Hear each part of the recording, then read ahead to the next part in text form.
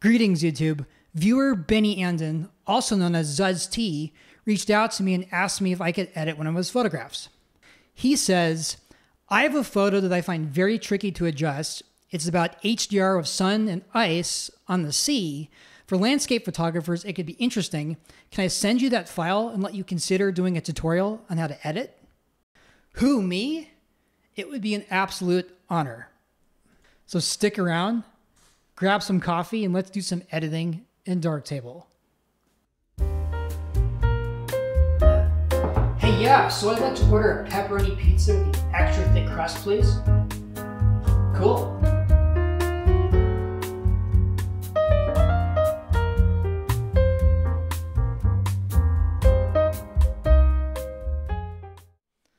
All right, so editing someone else's work is a really intriguing prospect for me because, well, it wasn't my original artistic vision and I did not control the artistic process.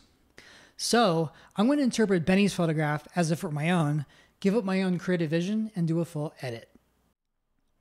All right, so we're in Darktable now, and this is Benny's photograph, and it's really beautiful. We have a hazy and ethereal snowstorm. We have a windmill. We have a flock of birds in the background and some warm sun coming through the clouds, making for a really beautiful landscape scene. So the main difficulty I see in editing this photograph are these dark smudges, the splotchiness that's scattered throughout the photograph here, which I believe to be likely caused by some moisture on the sensor at the time it was photographed, and it gets in the way of an otherwise perfectly composed landscape scene. All right, so my thinking is that we can creatively make use of the fact that the snow creates this very ethereal haze throughout the photograph and blur out the splotchiness, enhance the sense of natural haze within the photograph, and preserve the detail in the birds as well, really allowing this beautiful landscape to shine through. All right, so let's go ahead and edit this photo. And the very first thing I like to do when editing a photo is I like to add a white border around the photo as a visual reference because it really helps when processing the image, especially with things like white balance. And there's two ways we can do that in Darktable. The first is we can click this light bulb icon down here, and we'll need to zoom out a little bit. Or the better way, I think, is we can use the framing module and use a color of white and a border size of 5%. And I have a preset for this, so I'm going to go ahead and click it. Here we go. All right, let's do some lens correction and some denoising now. So the first thing is I'm going to go ahead and turn the lens correction module on and go inside the module. And we'll see by default it detected the camera and lens, which is a Canon EOS 90D and a Canon 18-135mm lens. And by default, all possible lens corrections are on. And quick note here, sometimes with the lens correction module, I like to go ahead and turn the distortion correction off and use something like TCA and vignetting only, because I think that the lens distortion sometimes adds a really nice artistic effect on the photograph, and I like that. But for this photograph, I'm going to go ahead and use all possible corrections.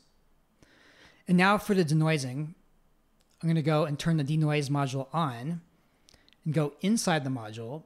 And we'll see by default detected that the camera was using an ISO of 3200, and it has a profile specifically for that ISO based on sensors. And I'm going to go ahead and apply it at default settings. All right, so now that we've applied the basic corrections, the next thing I like to do is make sure that the exposure is exactly where we want it to before we do further image processing. So in this case here, we have a relatively high-key photograph where the pixel values are occupying the upper register of the waveform. And that makes sense because we're photographing into the sun, and the photograph has that very ethereal haze, so that would make sense. So we do want the exposure to reflect that, and in this case, the default exposure I think is correct, but we may want to adjust it and make it brighter or darker depending on the photograph. All right, so the next thing I want to do is add some color to this photograph, which also helps us later validate the white balance. We can do that by going into the color balance RGB module and add some perceptual saturation here. So I'm going to go ahead and add quite a bit to the shadows, some to the midtones as well, and just a little bit to the highlights. And I'm going to add some chroma and some global vibrance as well. So another quick note here, and I'm likely going to make another video about this in the future, but it is more natural for our eyes to see saturation in the shadows and midtones than in highlights. And I think that sometimes people struggle to get accurate colors within Darktable because they're just applying the global saturation settings. But if we apply more saturation to the shadows and midtones, we end up with a more natural looking photograph. All right, so let's go white balance this photograph. So we can do that by going into the color calibration module, and we'll see by default it's set to daylight. But I'm actually going to go ahead and use the eyedropper here and select somewhere in the snow and use that to neutralize the image. There we go. Now we can further customize this with the custom settings and adjust the hue and the chroma, but I think that this eyedropper nailed the white balance. We have a much warmer looking photograph, and the warmth from the sun is really coming through. All right, so I find that with sunset and sunrise photographs, we can pull out a little bit more of that golden yellow color by adjusting the preserve hue setting in the sigmoid module. So in this case, I tend to think that somewhere around 38% works really well. So I'm going to go ahead and apply that here. And as we can see, that golden yellow color came out a little bit more. The difference is subtle, but it does make a difference. All right, so let's go ahead and add some sharpening and some local contrast. So for the sharpening, we can do that by going to the Diffuse or Sharpen module. And I'm going to go ahead and use the Lens Deblur Medium preset to add some sharpening. And for the local contrast, I'm going to go ahead and make another instance of Diffuse or Sharpen and use the local contrast preset. Now, because the regular local contrast module would go after the sigmoid module, I want to adjust the location of this Diffuse or Sharpen local contrast to be in the same location. So we can do that by hitting Control-Shift and dragging it to after sigmoid. There we go. All right, so let's go ahead and deal with these dark smudges now. And so the way we're going to do that is we're going to first start off by using the retouch module to get rid of these larger smudges here. And then we're going to go ahead and use the Diffuse or Sharpen module paired with a very complex mask to go ahead and blur out these smaller smudges that are scattered throughout the photograph, and do that while protecting the birds and the windmill as well. All right, so I'm going to use the retouch module to get rid of these two larger smudges right here and right here. So searching for the retouch module, I'm going to go ahead and use the healing tool, and then I'm going to select the circle icon here. But before I hit select, I'm going to hit Control on my keyboard. And when I hit this circle icon here, it will allow me to create multiple instances of healing without having to click it again. So I'm going to use the zoom on my mouse to make this a bit bigger, and select right here and hold down the left mouse button. And then when we do that, we can select the location that the healing brush pulls from. So I'm going to go here. And then I'm going to do the same thing for this smudge over here as well. There we go. All right, on to the most difficult part of the edit. Let's get rid of these smaller smudges scattered throughout the photograph using one of Darktable's most powerful modules, Diffuse or Sharpen. All right, so what I'm going to do is I'm going to identify some optimal settings of diffusion for Diffusion Sharpen. Then I'm going to pair it with a complex mask that's made up of a parametric mask and a drawn mask spliced together that protects the windmill and the birds. All right, so I'm going to start off by creating another instance of Diffuse or Sharpen. All right, so what Diffuse or Sharpen allows us to do with very great control is add diffusion or sharpening to the photograph and affect structures of various different sizes. Smaller structures are going to be the first order speed, and larger structures are going to be the fourth order speed, and radius controls the size of the diffusion or sharpening. All right, so my sense is that we need to use a diffusion setting that affects larger structures rather than smaller structures and uses a relatively large radius, so we can initially protect as much detail in the windmill and birds as possible. All right, so I'm going to start off by increasing the radius. I'm going to bring it up to somewhere around 400 or so. Now, to affect larger structures, I'm going to add some fourth order speed and third order speed.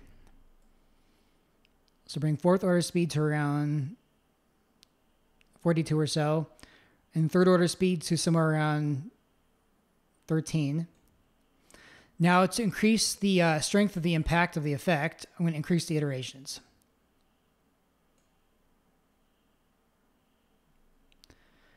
Now, this completely blurred out the splotches, though the effect did seep into the rest of the photograph, which is the purpose of creating the mask. All right, so to protect the detail and the important parts of the photograph, we can add a complex mask using this drawn and parametric mask tool.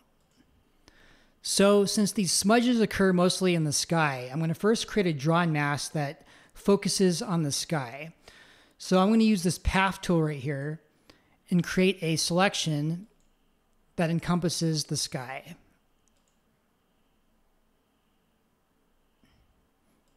I'm going to close it off by right-clicking.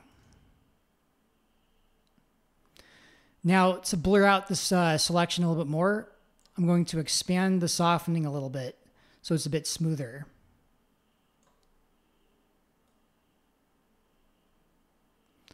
Somewhere around right here.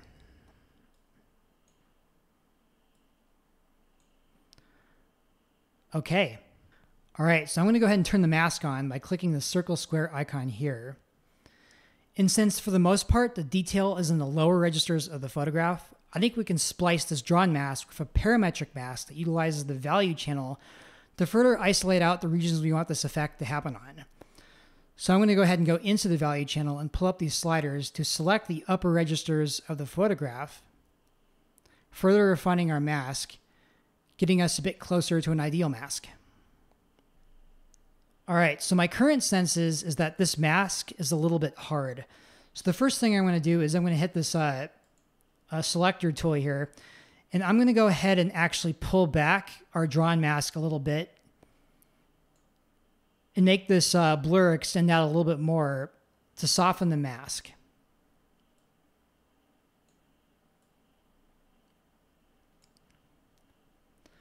Then I'm going to go down here and I'm going to go ahead and increase the blurring radius and the feathering radius as well.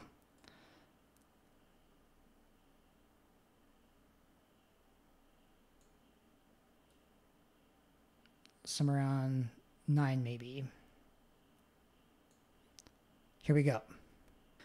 So with this photograph, I intentionally want our blur to go into the birds just very slightly because I think if we have some sharply defined birds against a very hazy and ethereal backdrop, it will look unnatural. So intentionally, I want to feather it and blur it a little bit because I think it will create a more natural result. All right, so I'm going to refine the drawn mask just a little bit more even. I'm going to pull this back just a bit more and extend out the softening just a bit more as well. All right, so we can go ahead and turn our mask off now. All right, so to finalize this photograph, I'm going to make 2 more finishing touches. The first is I'm going to go and add a bit more saturation to pull out the colors just a little bit more.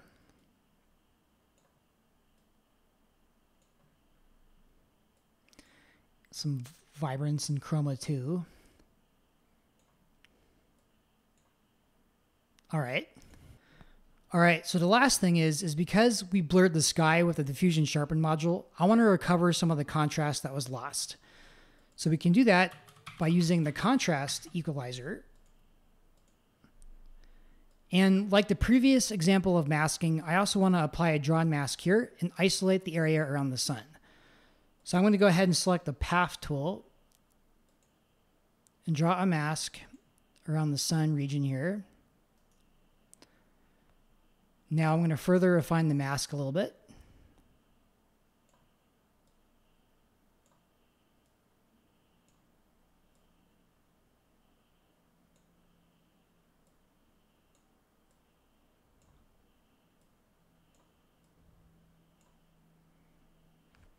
All right. And now we can go up to the contrast curve and add some contrast on the coarse side to create some macro contrast. So I'm going to pull up the curve a little bit.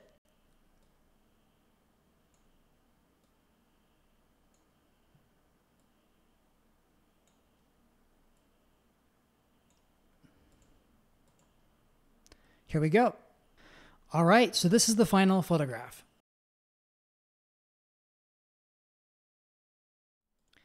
So using some rather creative hacks within Darktable, particularly the powerful Diffuser Sharpen module, we were able to restore this photograph and bring out its natural beauty.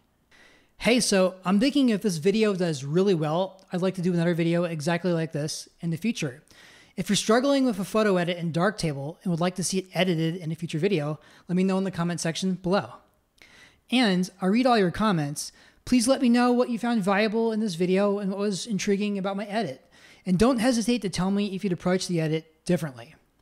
Hey, so I hope you found this video informative and intriguing. If you did, leave a like. It really helps out my channel. Also, if you'd like to check out more content like this, subscribe to my channel. And lastly, if you'd like to check out my photographic work, see the website in the description below. Hope to see you in another video.